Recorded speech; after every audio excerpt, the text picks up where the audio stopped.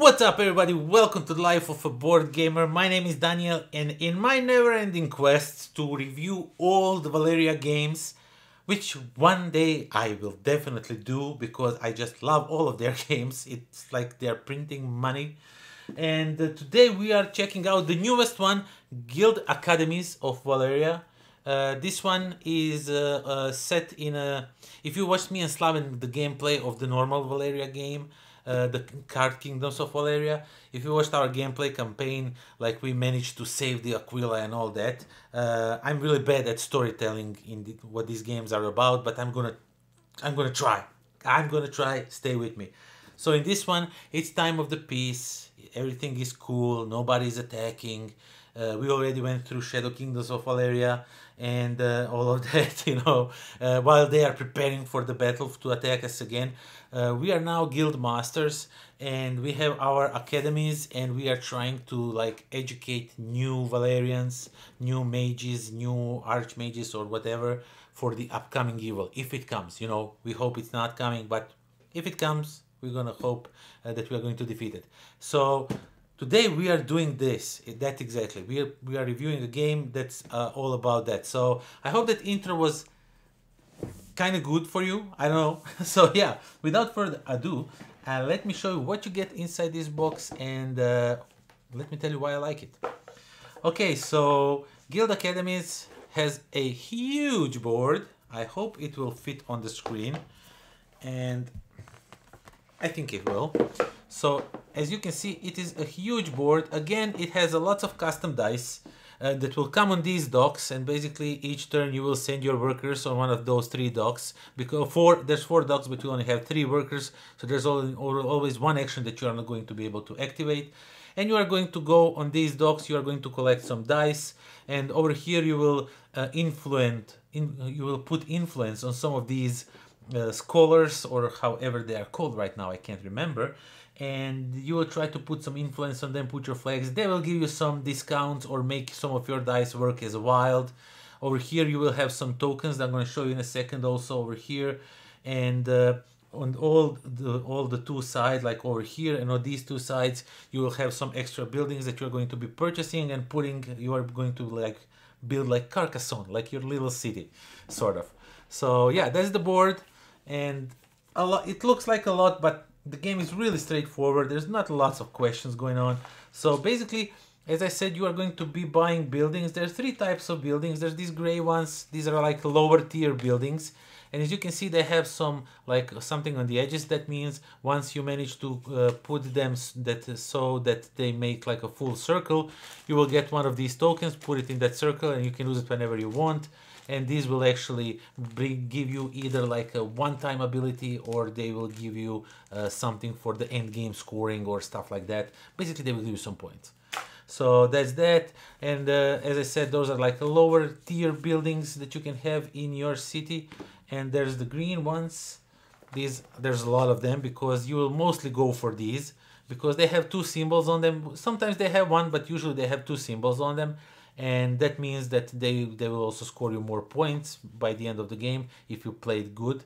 And over here, what it says is what are the requirements. So your dice, so you can earn some prestige, and so your dice can advance on a bigger number. That represents them learning, becoming more and more smarter, so to say. And once they graduate, they will go on a quest, and they will bring you some points and stuff like that. So basically, this one says you need to send the schooler with the orange color, and 1 orange die and 1 blue die. Doesn't matter what number is, and you will get to put 2 experience points that you can spend on these dice to advance them to higher numbers. You will get some gold, some victory points, and that's what these buildings do. And of course, the gray ones also do that, but they usually don't require these schoolers to be here. You can just send freely dice and nothing else. And the last buildings that you are going to build throughout the game are these purple ones, and they're really hard to come by. You will end up with maybe 3 of these, 2 or 3 of these, and those are all endgame scoring. They will give you all kinds of different endgame scoring possibilities, and depending what you played. So This is like this is for a solo game. I just might even play solo. Leave me a comment down below if you wanna see me playing this game solo. I can't promise, but if I see lots of comments, I mean, why not? If you wanna see it, you will get a first player marker and a round tracker. Nothing like particular. Each player will get lots of components in their colors, flags, those guys that you are going to send, some torches that you will mark those quests that you are going to go on, and these quests are actually these cards, and there should be more cards. Where are they?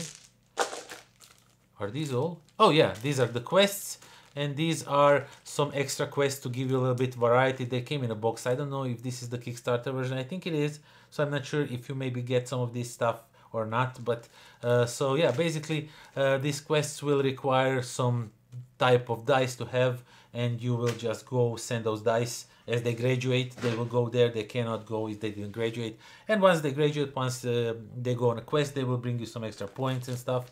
And as I said, you will get these tokens throughout the game that you can easily trade for really good stuff, like these, like small prizes. I really like that they included like everything you can do and how your turn structure is working and all of that, what all the iconography is, what each player has, so you can constantly look at this. If you see some icon and maybe if you don't know what that icon means because you didn't learn the game, you were taught the game, and maybe the person who knows how to play the game is just right, it's there in the middle of their turn, you can check it over here, maybe deduce it yourself. It's really nice cheat sheet, I like it, and they are cardboard for some strange reason, but I love it that it's cardboard. So yeah, each of the player will get a board in 2 parts. Why is this in 2 parts is beyond me. Maybe they will change something in the future, I don't know, but because it fits in a box perfectly, you know, it's not too big for the box. It could have been just one of these, but they decided to go with this puzzle thing. But yeah, basically you have already 2 buildings that you are starting with, and you will start with 1 green building of random choosing. And over here you will keep your dice, and if you don't want to have lots of dice over here because you want to send them to schools to learn, because then you get all these points. And over here you will track your mana and your coin that goes all up to 20. And the last thing that you get are these schoolers. As I said, you get a bunch of these schoolers in different colors, and you will need to draft them from those docks that I showed you.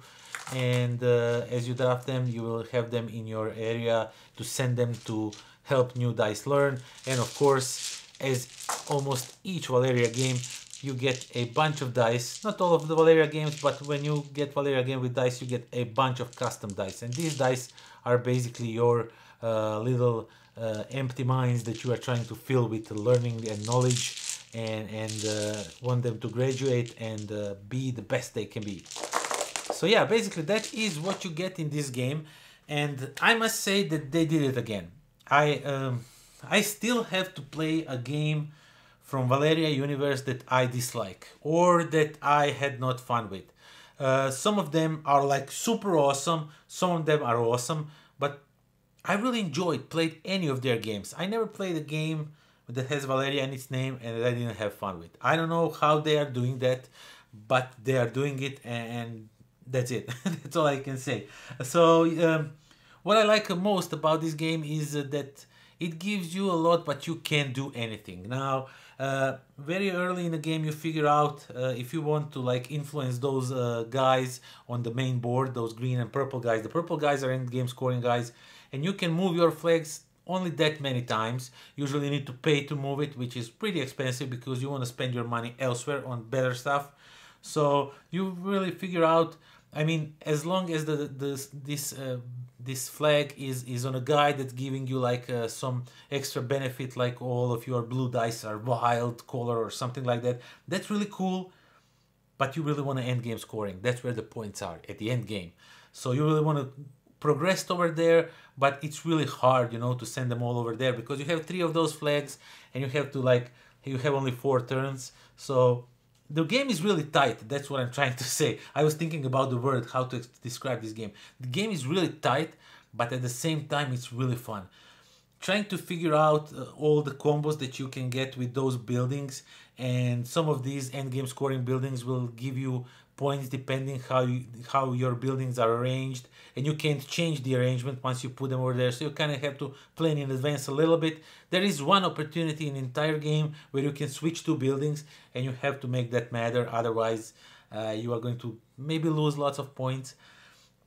I mean, not lose lots of points, but you can get lots of points if you do a smart switch. If you put them in the right place, you can score yourself a lots of points. That's what I did actually in my game when I played it. So yeah, overall, it's a nice game where you have a little bit of everything. You have cards, you have drafting, you have quests, you have city building stuff going on. You have this manipulation with the dice. You are trying to figure out how all of this works.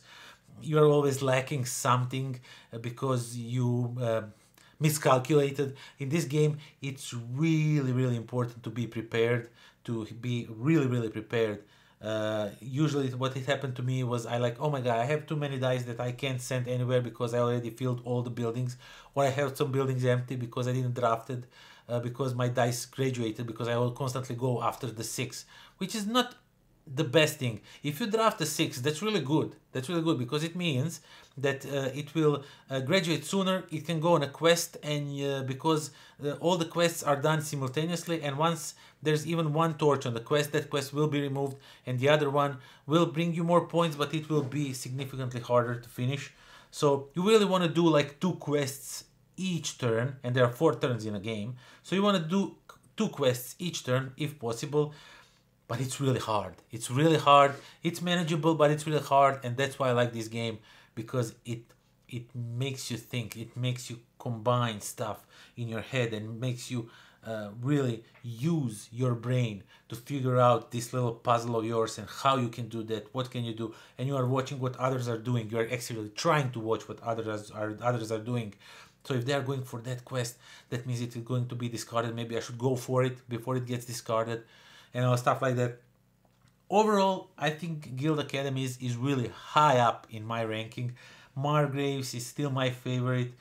This one rivals with Shadow Kingdoms of Valeria just because they both have tons of custom dice. So I'm not sure. This one is newer, so it might be like this one is a little bit higher, but I think that's like the cult of the new in my head. Shadow Kingdoms is proven to be a great game. I still have to play this one a little bit more to settle that second place for sure. I mean, I explored it enough, but I think there's more to explore in this game. So yeah, that's my review of Guild Academies of Valeria. I constantly forget about names of everything is now, because everything has Valeria in its name, and I just keep everything mashing up in my head. But yeah, check out Guild Academies of Valeria. If you like custom dice, if you like all this dice manipulation stuff going on, awesome game. I really loved it. I really enjoyed it. Check it out. Valeria, can't miss with the game. And that is all I have to say about it. Thank you all for watching, for subscribing, for spending time with me, for liking, sharing, commenting, supporting me on Patreon, all of that. I really appreciate it. These are not just empty words. I know I almost always at the end of the videos I say this, but I really mean it. Thank you all for your support, and until next time. Pozdrav.